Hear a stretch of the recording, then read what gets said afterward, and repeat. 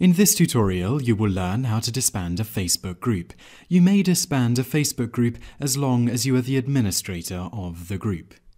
First, be sure you are logged in to your Facebook account at www.facebook.com. Next, click on the Home button in the upper right-hand corner of the screen. Navigate to the left-hand navigation bar. On the left-hand side of the page, you will see several areas, one of which is called Groups.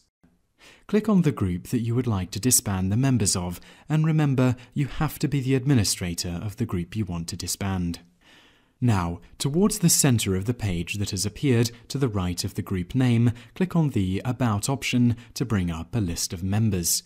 Click on the gear underneath the name of each member and choose Remove from Group from the drop-down menu that has appeared. Each member in turn will be forced from the group and will no longer be able to access it. That is the basic procedure for learning how to disband a Facebook group.